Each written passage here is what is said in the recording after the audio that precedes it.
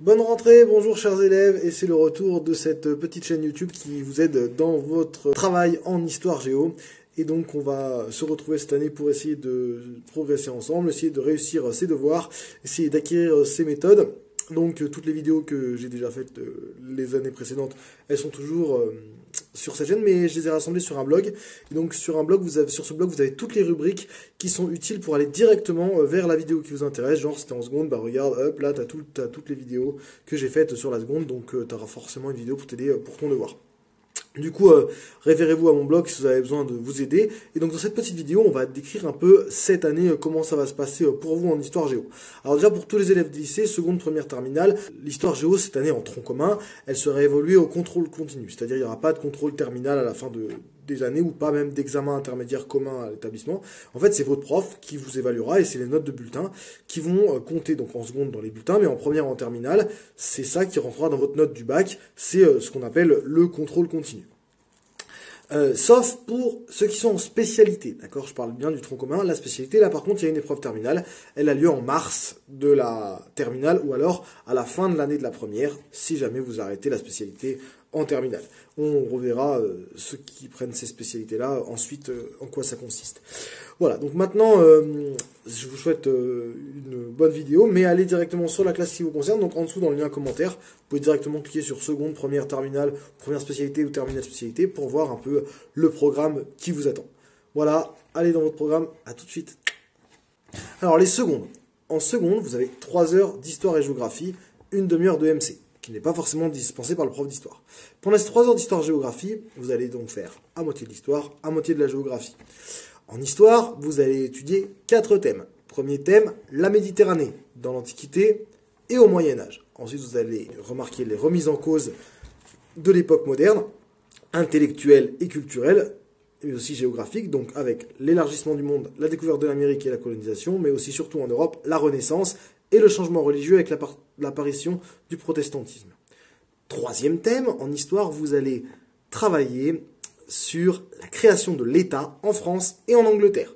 Enfin, dernier thème, vous allez voir les ruptures au XVIIe et au XVIIIe siècle avec la révolution scientifique qui se met en place en Europe et qui amène d'importants progrès, mais aussi la société d'ordre et ses difficultés au XVIIIe siècle. Voilà pour l'histoire. En géographie, vous allez étudier des grands thèmes. Tout d'abord, le premier thème, ça va être les milieux. Donc, comment on aménage et on valorise un milieu. Donc, du point de vue comment on s'en protège avec les risques, comment on le valorise avec un chapitre sur les ressources. Bien sûr, on étudiera en France quelles sont ces problématiques-là, parce qu'en géo, à la fin de chaque thème, vous étudierez une étude de cas sur la France. Deuxième thème de l'année, ce sera le développement et les inégalités. Donc, vous étudierez qu'est-ce que c'est que le développement et quelles sont ces inégalités, mais également la population et quelles sont les dynamiques démographiques du monde, avec une notion qui est importante en seconde, la transition démographique. Vous appliquerez bien sûr ça en France, et on verra en France quels espaces sont le plus ou moins peuplés. Et le plus ou moins développés, bien sûr, les inégalités. Enfin, troisième thème, les mobilités. Donc vous verrez principalement les mobilités touristiques et les mobilités migratoires. Et pour cela, en France, vous étudierez également ces mobilités-là en France, avec un prisme qui est fait sur les moyens de transport. Enfin, pour finir, vous étudierez, si votre prof a le temps, l'Afrique australe. Voilà pour les secondes. Alors maintenant, les secondes, en méthode, qu'est-ce que vous allez faire comme méthode? Alors c'est très différent du collège, vous allez devoir rédiger des choses beaucoup plus longues. Vous allez devoir rédiger des argumentations. Donc on va aller vers un début de dissertation qui sera, qu'on appelle ça une réponse à une question problématisée en première. Mais là, vous allez juste faire des grosses argumentations. Vous allez commencer à étudier les analyses de documents, à faire des analyses de documents. Et bien sûr, vous allez apprendre à faire des croquis et on va progresser dans la méthode du croquis. Voilà pour les secondes, parce que les secondes, vous allez soit en général, soit en technologique. Donc tout le monde va essayer d'approfondir ces méthodes sans les faire totalement, parce que ça, ce sera différent selon la filière que vous prendrez en première. Alors les premières. En première, que ce soit en général ou en technologique, vous allez parler de la même chose, sauf que vous allez beaucoup moins l'approfondir si vous êtes en technologique. Vous allez parler essentiellement de ce qu'on appelle le long 19e siècle. Donc vous commencez en 1789 avec la Révolution en France. Vous allez ensuite parler de l'Empire, également de la montée des nationalismes en Europe, de la Révolution de 48 qu'on appelle le Printemps des peuples et du Second Empire en France, avec bien sûr durant cette période-là tout l'essor de l'industrialisation et bien sûr du charbon, des chemins de fer, des grands magasins, etc. Enfin, vous allez étudier la Troisième République en France et son apparition, parce que c'est un peu le régime politique qui est un peu le père du régime politique actuel, et vous allez finir par la Première Guerre mondiale. Donc ça c'est pour l'histoire. En géographie, vous avez comme en seconde des thèmes. Donc vous avez les espaces productifs, les espaces ruraux et les métropoles. Enfin, en thème conclusif, vous avez la Chine pour essayer d'appliquer les différents concepts que vous avez vus dans l'année à la situation chinoise. Donc voilà pour la première. Alors en première, en termes de méthode, par contre, ça va être très très différent selon si vous êtes en général ou en technologique. En général, vous allez étudier 2 méthodes en histoire et une en plus en géographie. Les méthodes principales, ça va être la réponse à une question problématisée. Donc là, vous allez devoir être capable de faire une réponse à une question problématisée. En première, on va encore vous donner les axes, ce ne sera plus le cas en terminale. Vous allez bien sûr faire des analyses de documents. Là, on vous donnera également les axes. Et enfin, vous allez apprendre, surtout en géographie, à faire des transcriptions de textes en croquis. Donc vous allez avoir un texte, il va falloir le transformer en croquis. Pour toutes ces méthodes, je vous invite bien sûr à aller voir sur ma chaîne YouTube les vidéos qui sont consacrées à ces méthodes et comment on les réalise. Alors maintenant, les terminales en tronc commun. Alors qu'est-ce que vous allez étudier concrètement? Déjà en histoire, vous allez commencer par étudier la montée des totalitarismes qui amènent à la Seconde Guerre mondiale. Donc pour cela, vous allez étudier la crise de 29, les régimes totalitaires et enfin les actions de la Seconde Guerre mondiale. Ensuite, vous allez étudier la guerre froide, comment se met en place cette guerre froide. Donc vous allez étudier la situation mondiale, puis après vous ferez un focus sur la situation française et notamment les changements institutionnels de la passage de la 4e à la 5e République, qui est important pour la France. Donc après, vous verrez dans un troisième thème la fin de la guerre froide, donc 70 à aujourd'hui, vous verrez la crise économique qui amène le modèle libéral en Europe de l'Ouest, mais également dans tout le monde occidental, et vous verrez la chute de l'URSS. Après, vous verrez cette situation-là en France, avec les années Giscard et les années Mitterrand, et les changements qui ont lieu à ce moment-là. Enfin, dans un dernier thème, vous verrez la création du monde multipolaire jusqu'aux attentats du 11 septembre. En géographie, qu'est-ce qu'on fait en terminale? En terminale, pareil, il y a 4 thèmes en géographie. Donc, dans le premier thème, vous verrez la mondialisation et ses effets, et la mise en concurrence des territoires. Dans un deuxième thème, vous verrez les mers et océans, et comment ces mers et océans sont un support à la mondialisation.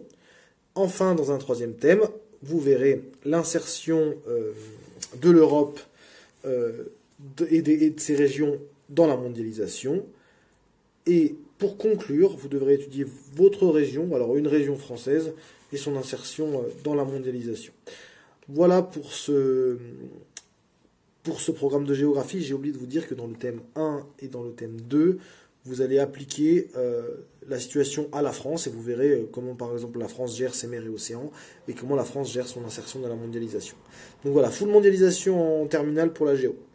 En terminale, donc vous devrez maîtriser totalement les méthodes que vous avez commencé à avoir en première, et je ne vais pas vous répéter parce que vous les connaissez déjà. Donc la réponse à une question problématisée, l'analyse de documents et le croquis. Si vous avez un peu des problèmes avec ces méthodes, n'hésitez pas à aller sur ma chaîne pour voir comment on réalise ces méthodes. Alors si tu commences la spécialité en première, en spécialité, qu'est-ce que tu vas faire comme programme et qu'est-ce que tu vas étudier? Ben, déjà, tu vas étudier tout d'abord des thèmes. Et dans ces thèmes, tu vas étudier 2 axes. Et dans chaque axe, tu auras une étude de cas concrète. Alors peut-être qu'avec ton professeur, tu vas commencer par étudier la puissance. Donc tout d'abord, dans un premier thème, tu verras l'essor et le déclin des puissances. Et pour cela, par exemple, tu feras des études de cas sur les Ottomans ou les Russes. Et dans un deuxième temps, tu verras les différentes formes de la puissance. Donc tu verras notamment la langue, les hautes technologies, les voies de communication. Et enfin, tu appliqueras ça dans un dernier thème à une situation, et donc là, dans le cas de la puissance, c'est les États-Unis. Donc je ne vais pas te définir tout le programme, mais l'idée c'est ça, c'est de voir différents aspects d'un thème, et ensuite de les étudier concrètement. Donc il y a comme thème la puissance, qu'on a déjà dit, il y a la démocratie, l'étude de cas c'est sur la démocratie dans l'Union européenne, il y a le rapport entre État et religion, l'étude de cas terminale porte sur l'Inde, l'État et la religion en Inde. Il y a l'information et les médias. L'étude de cas conclusif porte sur l'information à l'heure d'Internet. Et bien sûr les frontières, voilà. Les frontières avec comme étude de cas conclusive les frontières internes et externes de l'Union européenne. Voilà, donc ça fait un programme qui est relativement dense. Et comment vous allez être évalué?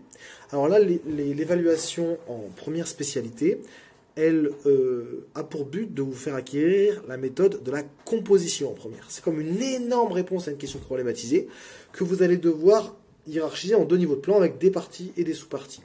Alors la problématique vous sera donnée en première, vous n'aurez pas à la trouver. Et ensuite, vous devrez exposer vos connaissances de manière organisée et réfléchie. Vous devrez possiblement y insérer des schémas. Et avec donc votre prof, vous allez apprendre à faire ce travail de réflexion et d'argumentation.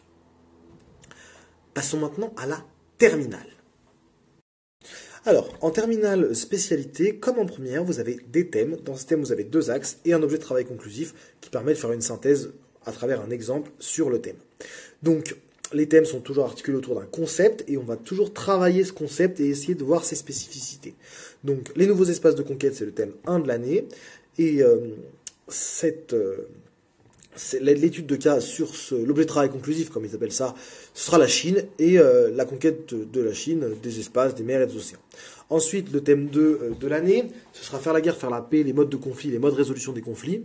Et là, l'objet de travail conclusif, c'est le Moyen-Orient. Ensuite, il y a Histoire et mémoire. Donc là, l'objet de travail conclusif, ce sera, comme c'est original, le génocide juif et tzigane, qui est vraiment l'objet de mémoire qui est important dans ce XXe siècle, autour de la réapparition de cette mémoire et de l'oubli qu'il en avait fait auparavant. Ensuite, en thème 4, vous avez le patrimoine, donc comment on l'identifie, on le protège, et tous les enjeux géopolitiques qui sont liés à ce patrimoine. Donc ça, l'objet de travail conclusif, c'est la patrimonialisation qui est faite en France. Donc la France, c'est le patrimoine, comment on valorise et on protège. Ensuite, le thème 5, c'est l'environnement, donc entre exploitation et protection, donc au niveau du monde. Et l'objet de travail conclusif, c'est sur les États-Unis et la manière dont ils gèrent leur environnement, totalement différent de nous, avec le conservationnisme et les tensions. Enfin, dernier thème, la connaissance, l'enjeu de la connaissance. Et du coup, l'objet de travail conclusif, c'est le cyberespace et les conflictualités entre les acteurs. Donc voilà, un programme qui est beaucoup plus dense. Et qu'est-ce que vous allez travailler en termes de méthode? Et bien là, en termes de méthode, c'est toujours pareil, c'est la dissertation. Sauf que cette année, on ne va pas vous donner les axes et on ne vous donnera pas la problématique. Donc ce sera à vous de construire entièrement votre dissertation que vous passerez en mars lors des épreuves de spécialité. Bien sûr, vous travaillerez également 4 thèmes dans l'objectif de cette dissertation de mars, et les 2 derniers thèmes seront travaillés ensuite, courant de la fin de l'année, pour préparer le grand oral qui portera également sur votre épreuve de spécialité, qui est centrale pour vous, vu que vous êtes des spécialistes. Donc voilà, si vous avez suivi toute cette vidéo, merci beaucoup. Vous savez qu'est-ce qui va en être aujourd'hui sur cette année d'Histoire Géo. Bonne année en Histoire Géo. N'oubliez pas de vous référer à mon blog. Si vous avez besoin d'aide, laissez des commentaires, laissez des choses si vous avez des questions. Bonne année en Histoire Géo et à bientôt pour des nouveaux tutos.